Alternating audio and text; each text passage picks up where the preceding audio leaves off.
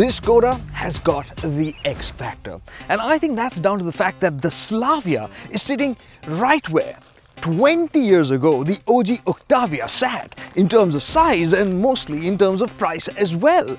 So this might be underneath connected to the Kushaq, but in terms of spirit, it's propelled by that Octavia, and it's zooming into a world packed with SUVs. So what's it packing to take them on and its prime rival in its category, the Honda City?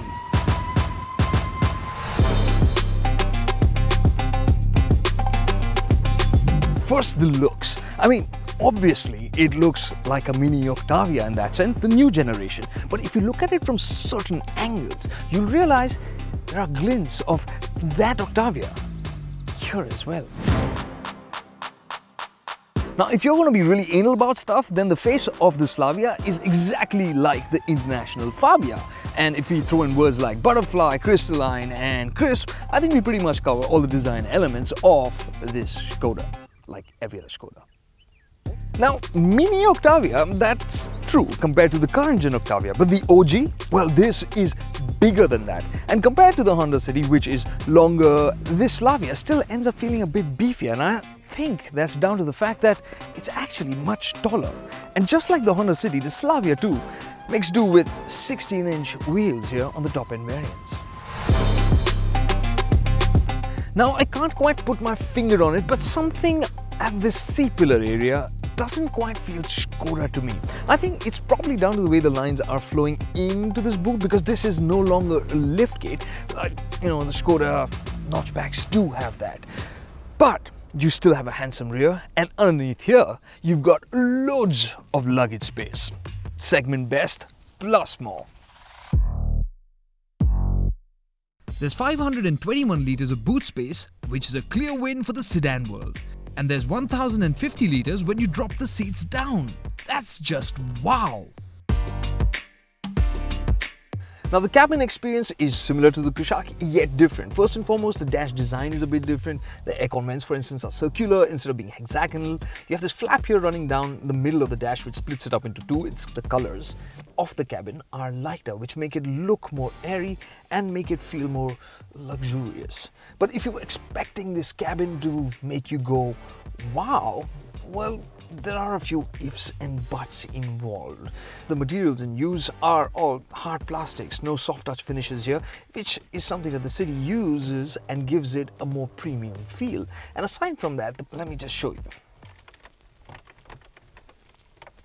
Yeah. This is something that we've experienced even with the Kushaq and is frankly a bit disappointing. But on the upside, you've got that 8-speaker sound system, which is really good. So if you need to drown out the creaks and rattles, you know what to do.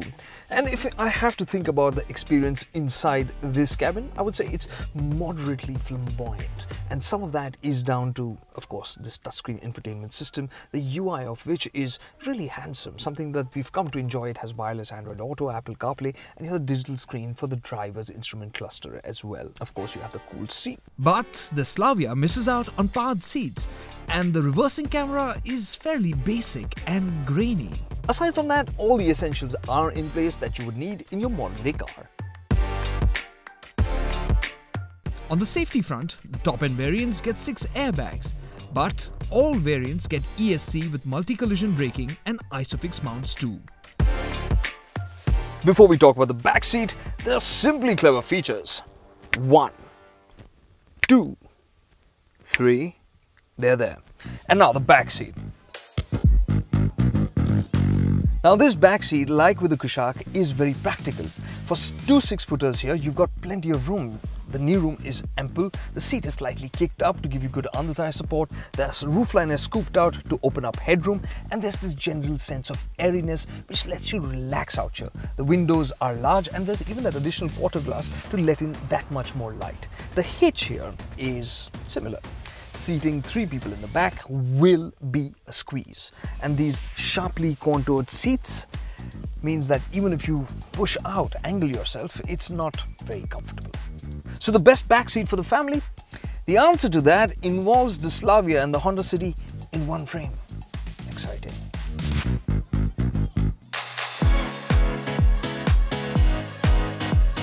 The Slavia is offered with the 1.5 litre 4-cylinder turbo petrol engine, which comes with a 7-speed DCT or a 6-speed manual. But the focus of this video and for Skoda here in India is the 1 litre turbo petrol, which is offered with the 6-speed manual transmission or the 6-speed automatic, which is the one we're driving over here.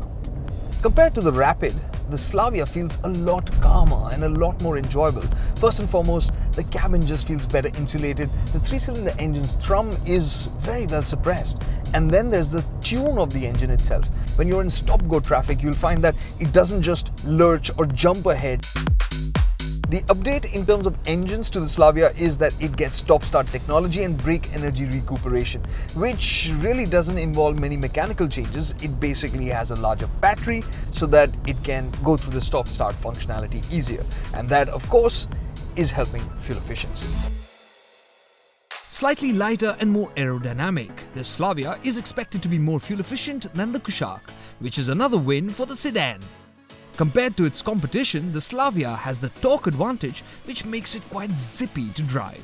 This 3-cylinder engine may be a little down on power compared to the City, but it's got a lot more torque, and that makes driving around, change of pace, just a lot more effortless. The 6-speed gearbox also is quick and is a great companion for this engine. It gets up to cruising speeds and holds them really well too. It's only when you want that really quick change of pace that's when you hear that 3-cylinder nature of this engine and find that it has to work a little bit harder than maybe you would have liked. So this engine and gearbox combination is a great all-rounder. But if you want zestier performance, then you should opt for the 6-speed manual, which is a lot more satisfying to drive. But what strengthens the appeal of the Slavia is the way it rides. Now this has 179mm of ground clearance, which is just 9mm less than the Kushaq and 14 more than the City. And we tried to hustle it over some speed breakers to see if it would scrape at any point, but it doesn't. The suspension is set for comfort, so if you throw it around corners like this, you will get a bit of body movement. That's because this is a sedan and the center of gravity is so much lower, it's still tidy. And over the rough stuff, it just glances over potholes and the rough bits. It is quite SUV in that sense, but we do wish the suspension was a bit quieter.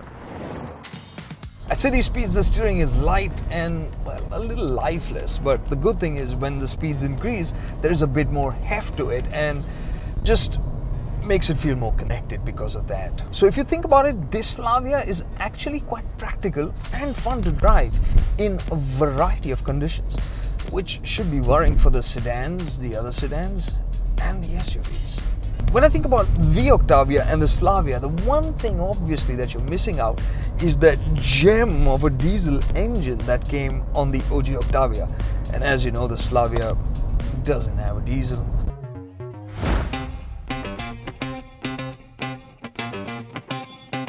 So finally, the prices. When we drove the Slavia, the prices were not shared, but they will be there in the comments.